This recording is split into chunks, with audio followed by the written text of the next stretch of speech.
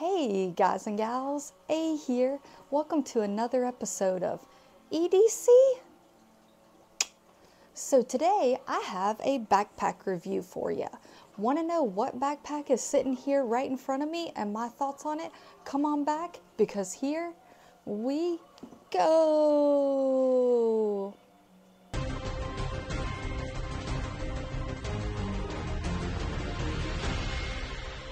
All right, guys and gals. So today I have a new bag for you, and this is a brand that some of you may have heard of, some of you may not have. I first heard about it about 15 years ago probably, and I've been eyeing their stuff and wanting to get it for a while, and it is on the pricier side. And so I finally, I ended up getting one of their bags. It's a backpack. And I got to test it out, give it a shot, and see what I thought. And this is by Bihn, T-O-M-B-I-H-N. And they make all kinds of backpacks, sling bags, you can get duffel bags, organizer pouches, all kinds of stuff. And this backpack is not cheap. Like I said, it comes in at $225. But as you can see from all of the zippers on here, there is tons of organization. There's a lot going on with this bag, and the products, the materials they use, the quality of this, I am blown away by. Absolutely blown away by.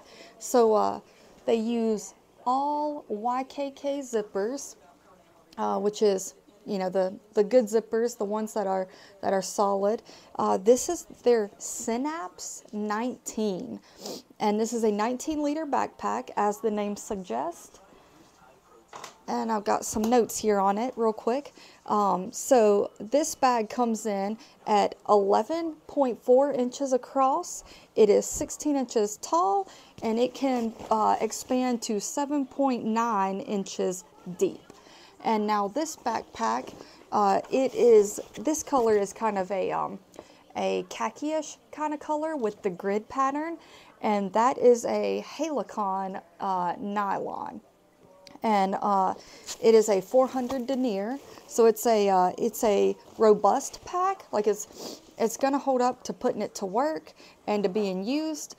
And it's going to repel water very, very well. Water will just kind of roll off of this nylon material, but it is not such a thick material that there's no give and stretch and movement to. This bag will move and adjust, and I have had no issues with this. This bag is, for me, I have been using it as an everyday carry bag, and I'm able to hold stuff for my 2-year-old in here. So I've got, you know, diapers and clothes in here for him. And so this bag it's getting slung over a shoulder, and, you know, we're running out the door. It's getting tossed into the floor of the vehicle. And then it's, you know, being slung over the shoulder and running into a store. Sometimes it's getting thrown in the cart. Sometimes it's being worn. But we have not treated this gently, because we wanted to see the durability of it. Could it hold up to, I'm getting my 2-year-old, you know, buckled into the car seat, so I'm just tossing this on the floor, and, you know, we're rocking and rolling. Yeah, it can. It really, really can. And it can hold a lot of gear, and it can separate the gear. So now this is a lot of bags that I use are tactical bags, and tactical bags have pockets and pockets and pockets, zippered pockets, slip pockets, elastic bands to hold your gear, like more organization than you can probably use and still utilize the backpack. This is not like that at all, and I will show you what I mean as we get into it. But one of the first things that you can see is there is no water bottle pocket externally. So the back here, we'll go into this. These are closed cell foam straps, and they have, here is some, oh, sorry, didn't mean to hit my mic. There is some webbing here, and adds a little loop. This is where you would attach the sternum strap, and you could buckle it across to help hold it stable. I took that off myself, and on this side, I put a little circle-shaped MOLLE attached pouch. I just buckled it on, and inside of here I keep some hand sanitizer, And that's like, I would rather have it, you know, like clipped on and dangling. But my 2-year-old is obsessed with sanitizing. And so anytime he sees it, he wants to open it and, you know, have clean hands, which is fine. But then I have no sanitizer when I actually need it or want it. So he has no idea that it's in here, and he has no desire to open that.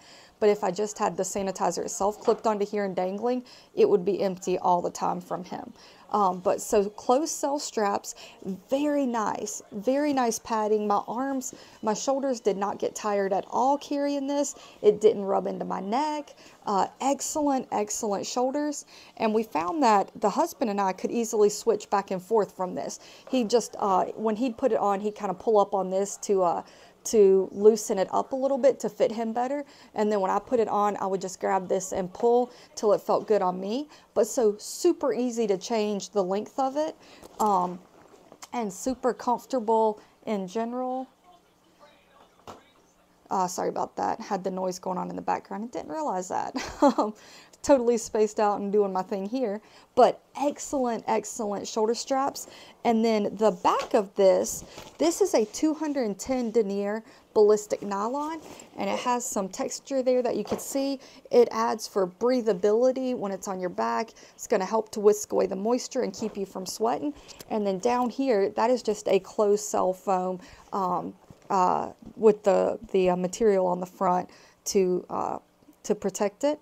But let me rephrase that. That is a 210 denier ballistic nylon. That is the mesh, and they both have closed cell behind them, the closed cell foam. So super comfortable.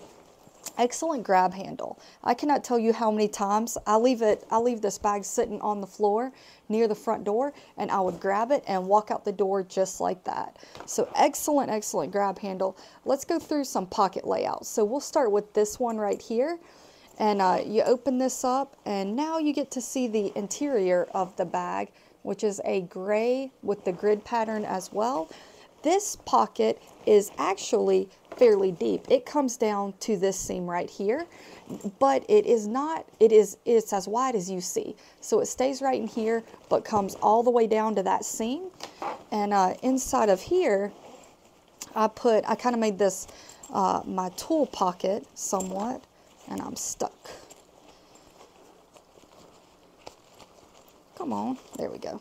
So I have a Black Scout Survival Through Night V5 flashlight in here. I have a sheath with a multi-tool, and the bits on the side here. That is I'm rocking in here the Gerber Dual Force. So really cool multi-tool. Have a review on that one. And that is all I have in this pocket. So quick access to a flashlight, quick access to a multi-tool, which also means quick access to a blade. And then this front pocket that sits right in front of that, this is a shallow pocket. So it comes down to right here. And again, it runs along these seams, so it is as wide as you see. This pocket's where I keep my quick access stuff. Got some hand warmers, got some of these cold shower wipes, very good for cleaning up. Got some suckers. Those are the bribery to keep the 2-year-old calm in a store. Some wet ones here. Some goodies, a headache powder. I have some lip balm there, the spearmint flavor. And then last but not least, I have some Gold Bond lotion up the hands during winter. But so that's quick access items, super easy to get to those, and they're all the little things I want easily. And when I put stuff in here, it doesn't really hinder putting stuff in the pocket right behind it, which is super cool. Now we'll go to these funky shaped pockets on the sides here. So those open up, and this is about the only organization you get in this. You have a little slip pocket right here, and then you have this big opening. This is meant for your water bottle. This is where you would put a water bottle if you had one. I do have a little 20-ounce Coke bottle sitting on the table with me, and I actually haven't tried this yet. So this will fit in there. So you can fit your 20-ounce bottle in there and zip up this pocket, no problem. Actually, I haven't even tried to do that yet. So there you go. But that is your water bottle pocket is on either side like that. And then you have this elastic band here. Inside of here, I have my pocket knife. That is the Almar Eagle Ultralight. I have some nail clippers, and then I have some fruit punch juice flavor in. Add that to the water and get a little flavor going on. And then you do have an O-ring in here, so you can attach something inside of there if you would like. The other side is the same type of thing going on with a little more organization in here slightly. So inside of here I have a Tide to Go stick, got my spare earbuds, have a little Bic lighter in the bottom, and then I was able to fit inside of this pocket. This is the, let's see here, this is the, I think that might actually be, yeah, this is a 4x6 Write in the Rain notebook, fit perfectly standing up inside of there. And then on this side, you have 3 pen pockets. And so I've got a black pen, a blue pen, and then a blue permanent marker. And inside of here, we have an O-ring as well, so you're ready to rock and roll. And that takes care of those side pockets, which are actually very cool. Nice way to store a water bottle. When you store a water bottle, at least for me, in like the main compartment of a bag, because there are no outside sections, I'm always concerned it's going to leak and spill on whatever's inside the main part. With them being here, it's almost like you have an external water bottle pocket just enclosed in the bag, because you can make it where all this is a water bottle pocket. You're not going to waste a lot of space because it is small and very much sized for a water bottle. However, if you don't want to use it as a water bottle, you can obviously fill it up with other gear very easily. So down here on the bottom, we have this little pocket, and I made that my first aid kit. And so I've got a little boo-boo kit in here. It's got some Tums, some Pepto Kids, some Tylenol for kids, some BC powder for adults, some Benadryl, some Manuka honey, and then some Band-Aids. So it's a little first aid kit. And I actually went to this hard case because here is one of the little medicines that I had for my little dude. And I don't know if you're going to be able to see it, but that has turned into powder. So even though it's in its own case and it is enclosed, this being just loose in bags and pouches I had, got powdered. And I was like, well, that's not cool. He can't take that. So I actually got this little Pelican 1010. It's their micro case, and I got it in red because, you know, first aid. And so now I can fit a lot of first aid stuff in here, and none of it will get crunched up. And that fits very well down here. And then in here loose as well, I have a ibuprofen and a Tylenol. So quick access to first aid. It doesn't interfere with anything else. If the husband's wanting to grab something, I'm not around, hey, it's in the bottom pocket. He'll be able to find it, no problem.